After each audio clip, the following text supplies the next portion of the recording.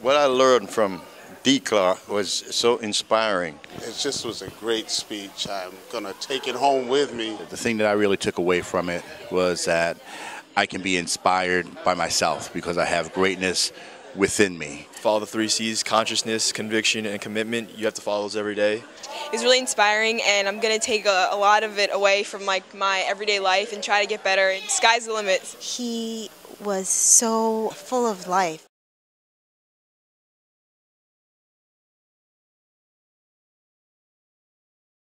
Our speaker today has overcome many obstacles on his way to success. His working career began in a workhouse stocking shelves and unloading inventory from trucks. Today, he is the corporate vice president of the same company where he used to stock shelves and has grown the organization to a multi-million-dollar corporation. His successful ideas have enabled him to speak in Europe, Africa, the Caribbean, and throughout the United States. He is also an author of a children's storybook. Amen. Amen. Today, he will be speaking on the topic of the keys to the transformation to greatness. Let's please all put our hands together to help me welcome Mr. Darrell Clark, affectionately known as D. Clark. Amen. Let's give a round of applause.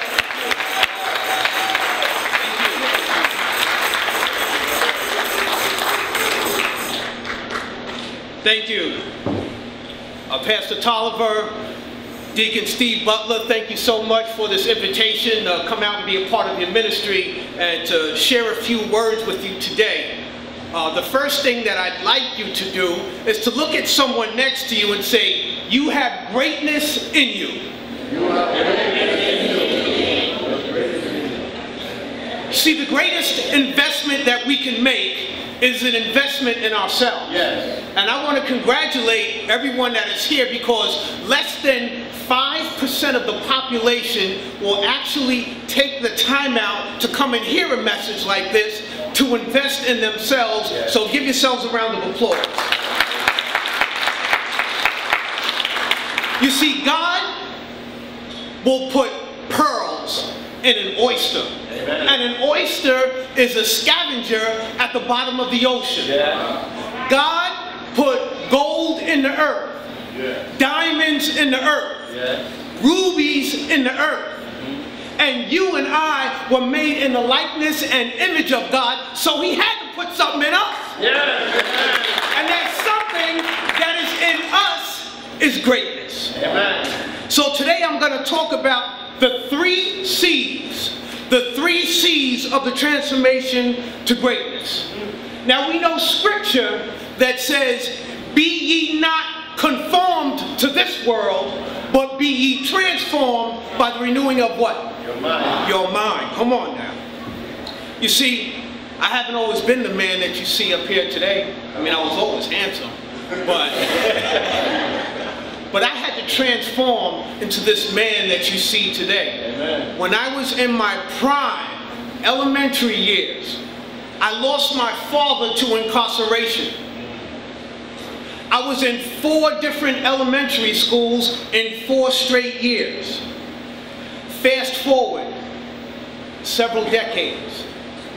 Now I'm on tour in Africa with Dr. Leonard Jeffries, touring the palaces of African chiefs and their bishops, speaking with them and teaching them. We went to one village and there were 3 little boys, Solomon, Francis, and Benjamin. I took out my book and I sat down with them and I read them the story. There were a lot of other little kids around, but I read them my story. And I showed them my picture on the back and told them that this was my book. And I wrote it, and it came from my mind. I created it, and I was telling them that they had greatness in them too. And I gave them one of my books. We got on the bus to leave that village, and these boys, almost all the children, they were running after the tour bus, saying, I am Darrell Clark, I am Darrell Clark, I am Darrell Clark. And that felt so good that I was able to inspire them. Yes. So the keys of transformation to greatness, renewing our mind. The first C is consciousness. Consciousness, what we are aware of. How do we increase our level of awareness? I got here a little early and I was sitting right down here in the front and I was speaking with Deacon Lindsay. And he said, Darrell, education is the most important thing. And he's right. The word education comes from the Latin word educo. A meaning to lead and duco meaning out from. To lead out from ignorance and into knowledge. Out from weakness and into strength. So how do we increase our level of awareness? How do we increase our knowledge? By reading. You see, the average American reads only one book a year. Can you guess what that book is? Facebook. You got it. You study miscellaneous things and you'll end up with miscellaneous results. Look at what you're studying and then look at your results.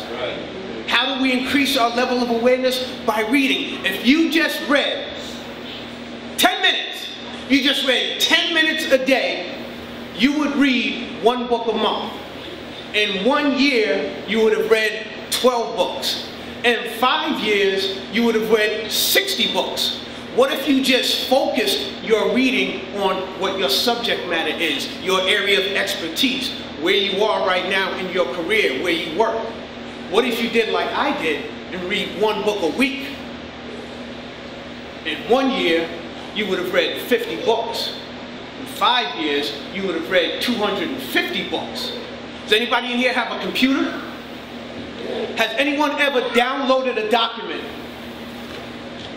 Has anyone ever downloaded a document? Okay. When you read books, you are downloading the consciousness of the author. Amen. Increase your level of awareness. You know, if I was to tell you guys that Martin Luther King and Mahatma Gandhi and Tony Robbins and Winston Churchill were all going to be at my house next Saturday, somehow you would find a way to, and Jesus was going to be at my house next Saturday, somehow you would find a way to get there. The thing is, they are in my house. They're in the form of books. And you can go back to them. A book is a present that you can open again and again. So the first C is consciousness. The second C of transformation is conviction. Now Webster defines conviction as a strong belief or to believe without doubt. We know that as faith. You've got to have faith if you're going to make it in life. You must believe in yourself and a power greater than yourself and do the very best you can. You have to have that faith that Paul talks about to be able to call forth those things that be not as though they were. You have to have faith if you're going to make it in life. My grandmother, she's no longer with us. She was a little short lady. Some of you may know her. Her name was Pearl Jones. She was barely over 4 feet tall. But she had conviction. She had belief. When I was a little boy, probably in the 6th grade, I was in her house and I was sitting on her sofa and she had like this little coffee table and I had my feet up on the coffee table. And my grandmother came in the house and she saw my feet up on that coffee table and her little Trinidadian accent, she said, "Boy, you better take your feet off my table before I throw you across the room." Now I knew deep inside that she couldn't do it. But the conviction in her voice made me say, I better take my feet off this table because she's at least gonna try. Conviction. Your faith must be backed by action. Scripture says faith without work is dead. Tony Robbins said, faith without action is the beginning of delusion, but faith with action creates miracles. You have to have faith because some trying times are going to come your way, and you can lean on that faith. Y'all can tell by the way I'm standing up here who I'm backed by. Now when I was dating my wife, right before I asked her to marry me and we got engaged, there were members of my own family who said to my wife, Darrell's going to be stuck at that same dead-end job forever. You sure you want to get into this thing with him? people who should be the #1 members of the encouragement club were the #1 members of the discouragement club. Anybody know family members like that, what I'm talking about? You've got to have faith, man. And, you know, my nephew Alex, he has a saying, a snake is still a snake, no matter where it comes from. You got to have that faith. And once upon a time, there were these 2 frogs. And these frogs were hopping down the street. And there were 2 glasses of milk in front of these frogs. And both of them hopped into a glass of milk. They were each in their own glass of milk. And the first frog, you know, he just was kicking. And he was trying to get out this milk. And he kept on kicking. And he decided to stop. And he went below the surface of the milk. And he drowned. The other frog, he just kept on kicking. And he just on kicking.